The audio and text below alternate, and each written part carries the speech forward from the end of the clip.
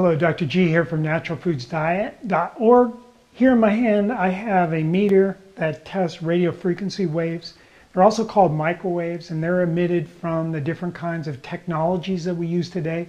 Examples are your Wi-Fi, cell phone, cell tower, and many other types of wireless communications, such as baby monitors, the new exercise monitors that are out there, and also Bluetooth. Today, I want to tell you why I think that you should consider investing in buying a radio frequency meter. I have here one that's called the Acoustic Meter, which is made by a company in the United Kingdom. I bought this one on Amazon.com for about 400 bucks. Here we have values that tell us our exposure goes from 1 to 100,000, and this is the average microwatts per meter squared. And then the peak is in volts per meter, and it goes from 0.02 up to 6. So they're both important, but the average microwatts per meter squared is the cutoff that was set by the scientists that were involved in the Bioinitiative report in 2012 that stated that biologic effects begin to occur at about 3.4 microwatts per meter squared of the average power intensity. So basically you want your exposure below 5. Well, 5 is the second reading in the bottom of this column. The bottom of the column is 1. So if you make it to 5, you're above what's considered safe as far as biologic effects.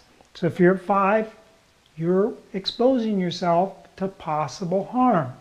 Now, I've made other videos about what those biologic effects are, but in my opinion, they're one of the causes of our dramatic increase of diseases that we're seeing now, like autoimmune disease, diabetes, cancer, Alzheimer's, depression, anxiety, obesity.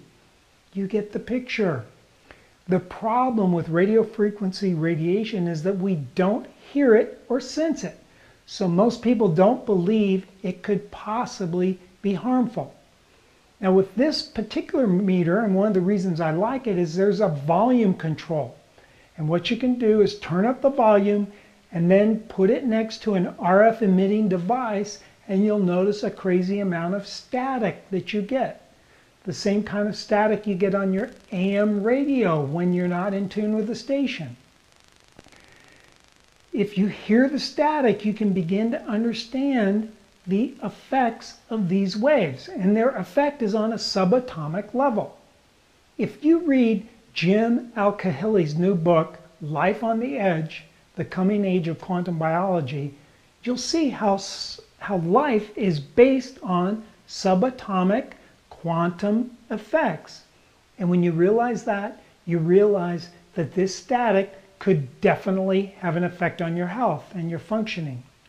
So having a meter gives you a tangible measurement that you can see and you can hear. You see it by the flashing lights that we'll demonstrate in just a second. You can compare the reading in your home, get a reading in your home, and then take the meter out in the woods. Out in the woods, it's silent, and there's little green dots at the bottom. I can't find little green dots in my house. We're being bombarded by the static, and it's affecting our functioning as living beings. Now remember, the effect is subatomic and it's not thermal. In other words, it's not heat. The thermal effect is what the government has used to develop the safety standards that are now in place. They're worthless. It's the non-thermal effects that have been shown in thousands of studies, and they definitely affect the biological functioning of plants and animals, including humans. Now, in this video, I want to tell you how a meter can alert you to possible problems in your environment. All right, I'm going to turn it on as a demonstration. And here we'll see what the baseline levels are in my home. Now, unfortunately, my home isn't that great. My neighbors have Wi-Fi. My neighbors have smart meters. There's a nearby cell tower. So I don't have total silence in my house. here the microwatts per meter squared is a pretty bad reading of 100. Okay, I don't know, I gotta, and here you can hear it. So it's way above, well now it's a little better. It's down around 5 and 10, that's what I expected. All right, I'm gonna turn a wireless Wi-Fi on right now.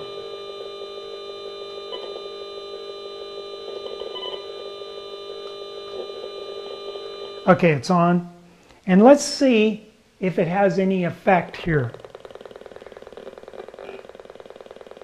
Okay, before I was at 5 and up to 50, but now it's jumping around 1,000, 2,500, 5,000, way above the 3.4 microwatts per meter squared. And the peak is maxing out at 6.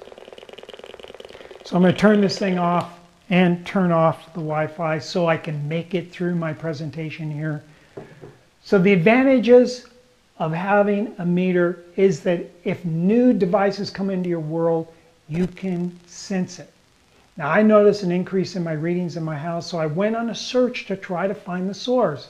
It's kind of like an Easter egg hunt, and it's a heck of a lot of fun. So what did I find? I found that the power company had put a smart meter to replace my old analog meter for measuring power consumption in the home. Well, smart meters emit radio frequency waves, and my acoustic meter picked it up, so I was able to identify it. So what I do, I notified the power company that I wanted that damn thing taken out of my house, or off the outside of my house. And to their credit, they removed it without any other questions. I was very happy.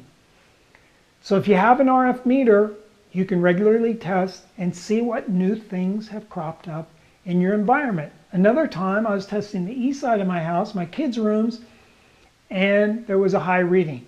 Again, the Easter egg hunt, it revealed a stealth cell tower that had been erected near my home. So I moved my office to the other end of the house. I moved where I sleep to the other end of the house. The kids are gone, so they're not being exposed. But what were my options at this point when you find a stealth cell tower? Well, you could move. Another option, you could bomb the cell tower. But I thought about that, and I thought, well, let's see, I'll probably wind up in prison. And in prison, there's probably more EMF than I have here in my house. Maybe. You can also try shielding. And if you have a meter, you can see if your shielding was effective by measuring again. And then you can lend it to your friends. Of course, you don't want to lend it to those people you don't like, because then they'll have to go to the hospital, and they'll have to get put on drugs, and they'll have to have procedures, and they'll probably die early so that they're out of your life. Just kidding. As the 4G is rolled out, it's going to be harder to hide from high levels of radio frequency radiation that's above the recommended safe level for biology. But again, if you have a meter to test, it can be very helpful. You can set your meter next to your cell phone, place your cell phone on the 4G, then start searching the internet on your phone. You'll be astounded at the level of radio frequency exposure that you get. It's going to be way above normal cell phone use and way above the recommended limit. Now, when you see this, you hear those nasty sounds, you see the blinking lights, you'll think twice about surfing the internet on your cell phone in 4G. And if you do it anyway, then you're going to enter into my world, the world of doctors, the world of pain, the world of drugs and procedures, and you'll possibly check out of life on Earth early.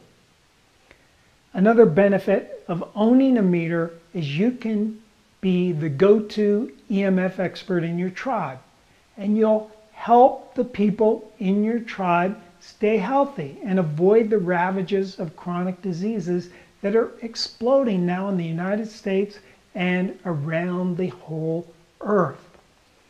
And if you got a meter and you use it, you'll gain a better understanding of electromagnetic fields in general. So in my view, getting a meter to measure your EMF exposure is one of the best investments you can make for your health. Now this particular meter is for radio frequency waves. It's the RF meter model AM-10 made by EMFs Acoustic Meter.